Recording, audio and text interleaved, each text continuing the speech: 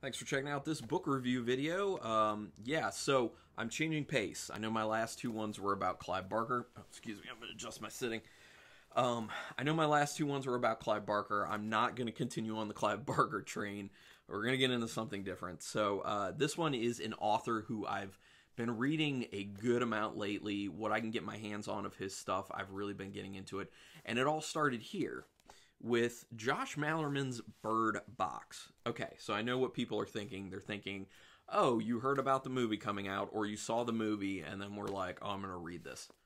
Incorrect. Actually, I've owned this book for a few years now, and it was a situation where I read about this in Rue Morgue, which, if Rue Morgue magazine, I did a review on Rue Morgue magazine. Go back and check that out. I love that magazine. I kind of break down all the good and bad about it, which there isn't much bad, but a lot of good.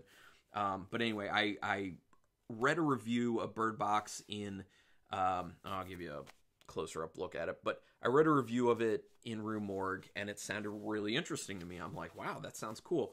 So I was like, I don't know who this Josh Malerman guy is, but I'm going to try this book out. And it's not a huge book. It's 200, oh no, that's just the acknowledgments. 260 pages. So really manageable. It's not like crazy long. And it feels compact. The story is very well packed together. There's not a whole lot of fluff. It really moves quite well.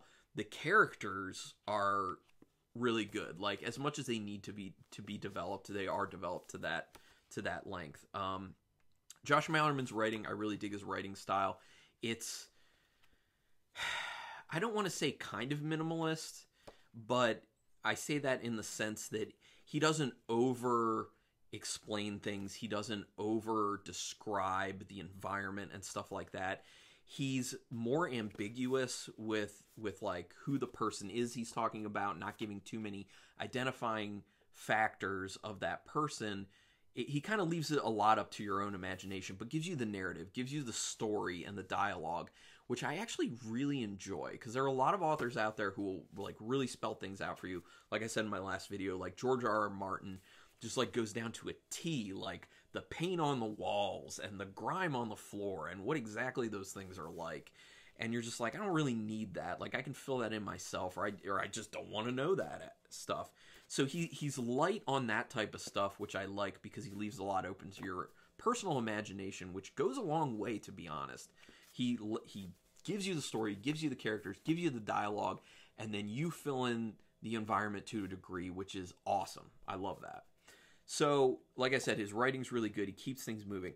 Now, the Bird Box thing, I did end up reading this before the Bird Box movie came out on Netflix. I had it well before I started reading it. Then I heard that it was going to be a movie on Netflix. And then, well, after the fact, I saw it. So, comparison between the two, I guess I could do like an entire video of like really breaking down the comparison. But once again, the book is way better. The book is way better. So if you're a person who saw the Bird Box movie and you enjoyed it, read this book, because you will extremely enjoy this, because it is way better. I'm not going to give any spoilers on this story versus the movie story, but I will say one thing that is not really a spoiler. There is no relationship in the book, which is something that bothers me to the nth degree with movies. A lot of the times they'll feel like if there's a female character, they have to have a love interest. There has to be a love interest. It happens with male characters too, but when it's forced, and it was forced in the movie, it just doesn't make any sense, and I hate it. And it's like, we're just doing this because you feel like you have to do it. It doesn't fit. It's dumb. In the book, it's not there, and it makes sense that it's not there. And I applaud Josh Malerman for not going down that path when you easily could go down that path. And that's one of the other things about him as a writer, because I've read some of his other stuff. He's a smart writer. What he gives you of the story is what you want, basically. It's the details you want. It's the story you want. It's interesting. It's not, here, let me force this down your throat right now, for the most part. So, yeah, but really super intriguing story, really well done. The fact that it's based on people not being able to see, well, I'll just tell you real quick, the overall. there's something crazy that happened. It's kind of like a post-apocalyptic type ordeal, or actually not post, it's during this kind of apocalyptic ordeal happening where people are being turned into kind of homicidal maniacs, and they deduce that it has something to do with something people see if they see it. So a lot of people are not looking outside. So the book is very much based on no sight, which works perfectly with you reading it, because as a reader, you don't actually have sight. So the fact that the characters don't have sight and things are described to you in their terms, you're just getting like what they hear and what they experience without the use of vision. And that is a really awesome thing to employ with a reader. I love it. And that's actually one of the other reasons that for me, the movie Bird Box didn't work all that well, because when you take a source material that's about characters who can't see and it's in a reading medium, and then you take it to a visual medium, there's a lot that gets lost there. A lot. In the storytelling, in the story itself, and in the overall ambiance and feel of it. So the book is way better for the actual story. The movie is, I would say the movie's fine. I didn't hate it. But since I had read the book, I hated things about it because the book was so much better. So yeah. But anyway, I would heavily, heavily, heavily recommend this book. It is a very awesome read, especially if you saw Bird Box, the movie, and liked it.